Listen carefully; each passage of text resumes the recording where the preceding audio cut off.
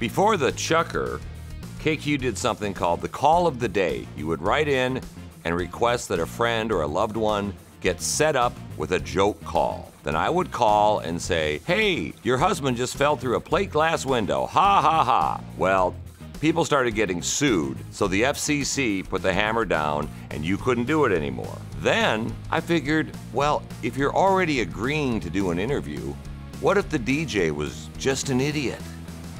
And thus the Chucker was born. Hot Power 92 Radio. Andy Chucker up here in the Playhouse once again, boys and girls. The Chucker's voice was sort of a mixture of all the bad top 40 DJs I had grown up with. In fact, there was a DJ called The Chucker in Minneapolis in the 70s. He didn't sound like my Chucker, but he was bad.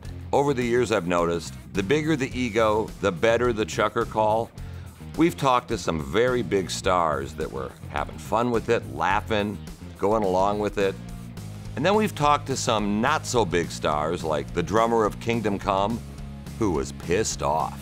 There have been a handful of them that after we were done with the interview, their agent would call back and say, I don't know what you're doing, but if you put that on the radio, we're gonna sue your pants off. And guess what? I didn't put it on the radio.